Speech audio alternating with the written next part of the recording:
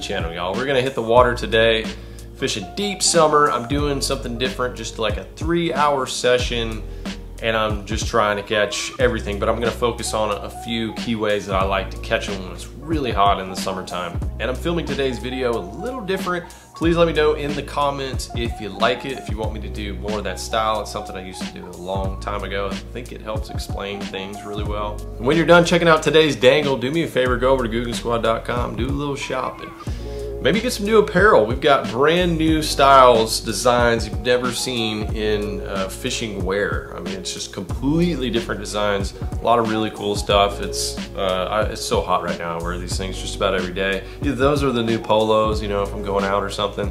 And the hats. I don't even wear a Richardson style hat anymore, which, you know, it's cool if you want to wear those. But this right here, it's a little floppy, super comfortable, non-constricting, and it's stylish. So you use that code LFG, you save 10% off. All right, let's get out on the water and let's give it a dangle. All right, we're gonna switch it up a little bit today, filming wise. So today we're on the hunt for some schoolers, some schooling fish, hopefully some white bass. Popping at the surface, that's always fun. Maybe a largemouth or two in the mix. Looking for birds right now. Birds diving on shad, and just any surface pops, keeping the ears open. Okay, we have got just a wad of these puppies.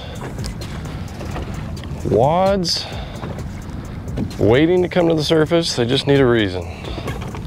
It's a little white bass. They've pushed these shad up. There's one that just popped.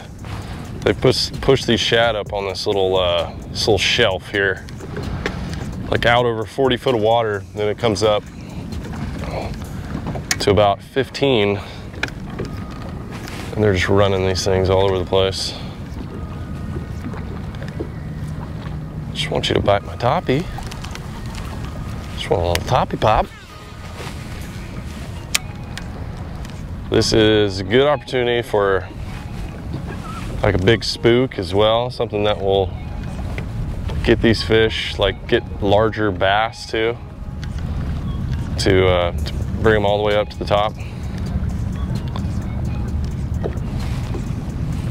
So I never discount that. I mean, when I'm out on the lake, I'm thinking, how can I catch everything that's happening?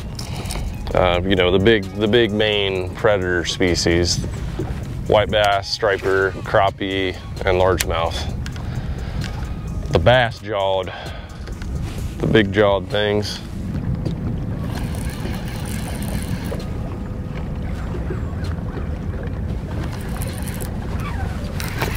There's one.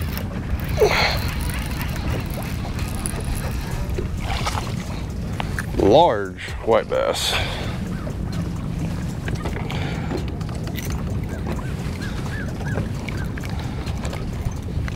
Big old spoon.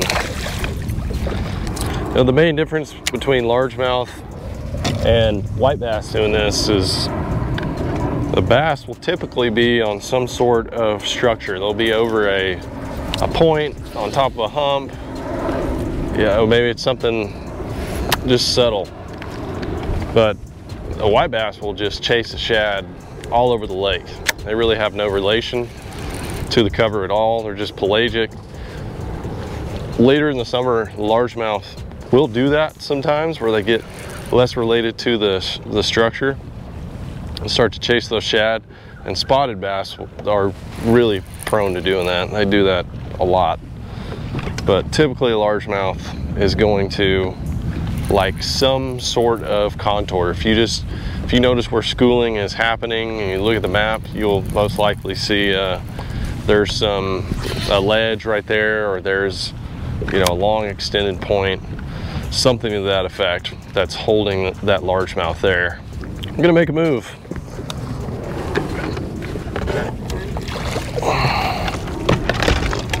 I don't like their popping frequency. I need mass poppings. Alrighty, it is 8:45 in the morning. We don't have that low light topwater action, unfortunately.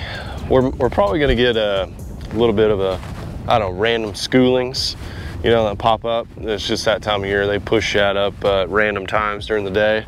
I really appreciate that, except for spring. I usually have some sort of spoon tied on because I'm always trying to catch whatever's biting. You know, I'm always trying to go after the striper, the white bass, the largemouth, the crappie, whatever. And a spoon just represents a shad, and it's one of the easiest lures to fish. And this time of year, through the fall, it just really excels. And the reason why, in my opinion, is because it's so effective at getting to the fish. Right now I've got a flutter spoon tied on. A flutter spoon is different than a jigging spoon. The way that it's shaped, it's got like a cupped, you know, typical of like a spoon you would eat with at the end, and it makes it fall. So, oh wow, full-blown carp mode right there. These flutter spoons, they fall very erratically, and you'll miss a ton of fish on these. You'll feel a fish trying to eat it and chase it. It's just so erratic that they usually have trouble. Well, man, them trying to eat it is such a fun bite, but it just gets down into that zone of, you know, 20, 25 foot where throwing a crankbait is, it's very difficult to get everything perfect and get it in that zone and get that right trajectory where it's going to get down in that depth and meet. So a spoon, it just goes right down there. A jigging spoon more so than a flutter spoon, but a flutter spoon will get down there easier than a crankbait in my opinion. And when you have semi-stained all the way up to clear water, a spoon just really excels. When I'm throwing at a bank, like I'm looking at some sort of contour or structure, like a long point, something of that nature, or a ledge, I'll get out the spoon and I'll throw it and I'll work it down, and I'll just wait for it to hit the bottom.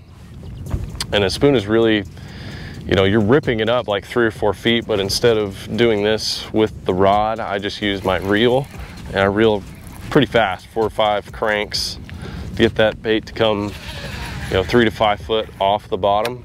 And you really want to pay attention when it's hitting, because if it hits and settles, you're going to get snagged. So as soon as your line goes slack, you want to just reel. And I'll just keep my rod at a, you know, 45 out here and wait for that doink to happen. I was stuck on the bottom for a second. But you will be surprised at what you catch on spoons. You'll catch everything.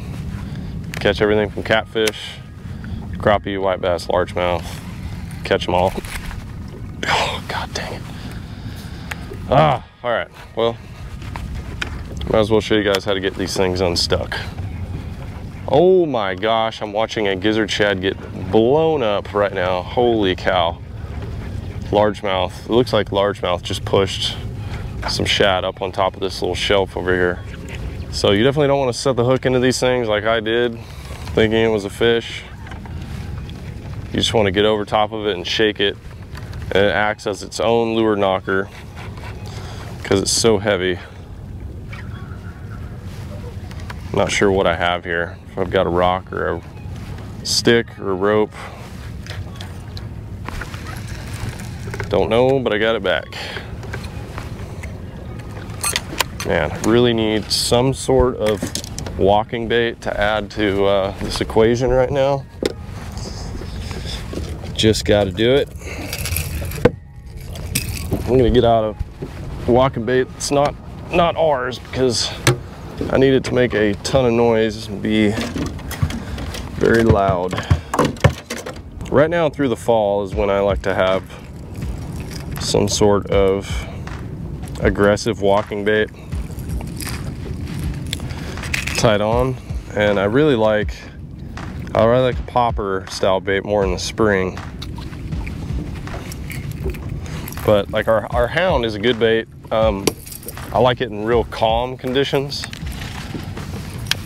But when it's a little choppy like this, I like to have something that is really easy to get to smash back and forth and overcome those little bits of chop. And this is overly aggressive for shallow, calm water.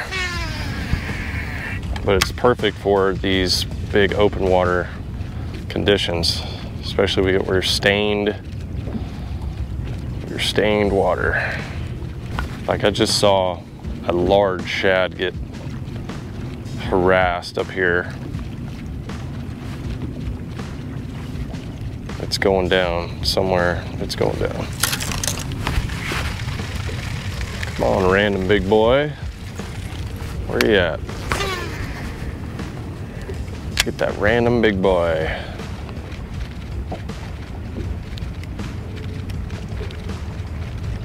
Got him.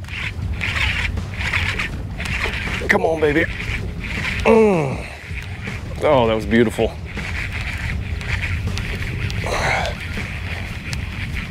That's one of those bass that was just chasing those gizzards. Oh yeah, it's a good fish. Oh, big one. Big one. I can almost guarantee you this was the same fish. Oh my God. He's got it too. It was a lazy bite, but he wanted it. Oh, no, come here. Oh, belly land. Got him. Woo. That is awesome right there, guys. That's fun. I can almost guarantee you that was the fish that was harassing those shad. So cool. Stunted, you know, it's probably about a 4-pounder. He's got a weird stunt to him. Awesome fish, guys. Topwater bite at 9 a.m. exactly. A little late, a little lazy bite, but fun. See ya. That was weird how we fought. That was literally like hunting, and that's one of those reasons you want to have that bigger topwater tied on. It's just, you see something like that, you see a shad just joop, joop, like getting chased, and I could tell it most likely was not a white bass because it was a big shad that was being chased. Flung it out there and just worked it for about 2 or 3 minutes, you know, in that same area, and eventually that fish just rolled on it. And it had a weird tail. It didn't fight that hard, but I could tell it was a big fish, had better weight. So typically I'll throw my topwaters on this twitch rod with you know, anywhere from like 12 to 15 pound mono. That's usually what I like. But for a little bit bigger topwaters, and in the summertime when I'm trying to just fling it out there, cover a ton of water, I like using the reaction rod. It just loads up perfectly, flings it out there really good, and it's 7.2, so it's not extremely long. I just have to work it a little bit more to the side rather than straight down. So that is one of the baits I like to have in the summertime arsenal. So now we'll go back to the spoons. We'll try to fish this ledge and see if we can get anything going there. Oh yeah. Oh yeah, buddy. Oh, these look like little ones. Maybe. Come on now. Oh my. Oh, I see a school of them. Look, they're about to jump in my boat. It's crazy. We can get some of these guys. There's a spot I want to fish over here for largemouth, but I'm sorry, I cannot deny this. And I hope you don't either. Don't be that guy that turns their back to just waylaying on some white bass, man. Oh yeah, good keeper. That's a good one right there. That's fun. It's perfect fun size. I don't know why it is. Every time I come out here by myself, I get into them. When I bring my daughter out, it's like they disappear. I literally have her pole right here waiting for her. And this morning she's gotta go to a play date, so she can't come with me, unfortunately. So these spoons are also very effective at doing this right here. Just long casting them. Get you some, baby. Mini recon right here would be pretty deadly. You just can't get the distance like I can with a spoon. And over the course of 10 minutes, or not even, like a couple minutes, these fish have moved a long ways. Oh yeah, we're getting into, these are all about keepers. This one's sub. All right, that school of fish is like 100 yards ahead of me now. And I don't want to pass over my bass spot I want to fish. Ooh. Typically how I like to do it, keeping fish is, unless it's crappie, I'll just, you know, do me a little haul. Oh, he's actually just a hair under. Just do me a little haul, you know, get me a couple at a time. Eat them fresh, never frozen. And just keep the process going all summer long. Ooh, some big waves. Watch the camera. Oh buddy. All right, I'm trying to give you guys another example of fishing these spoons. So we've got some fish that are like directly on a ledge. They're sitting on it. So I'm gonna throw the vertical jigging spoon down here. So I'm right on top of the fish. Just giving it that vertical dangle. Ah.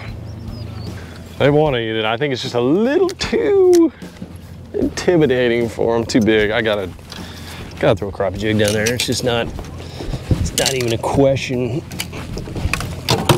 Not even a question.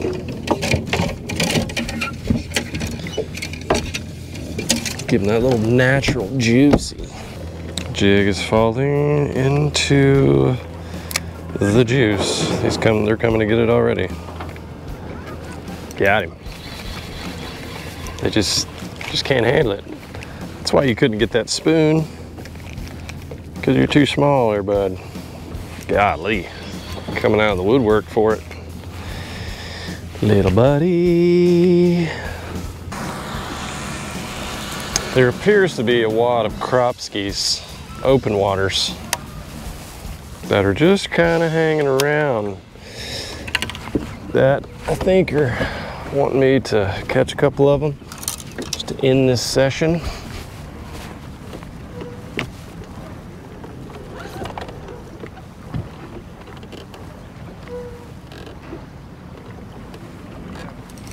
Oh yeah, that one smacked it.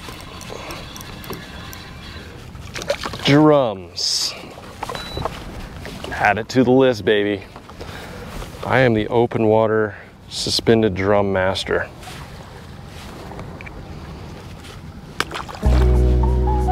Freaking drum. And that is going to wrap up our little 3-hour session today.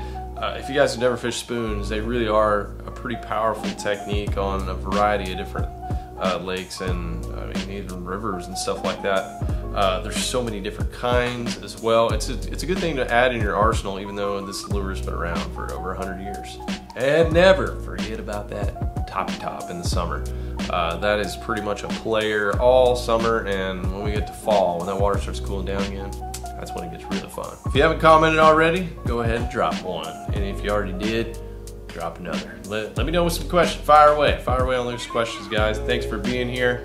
Good luck in all your outdoor adventures. Godspeed, and I'll see you on the next one.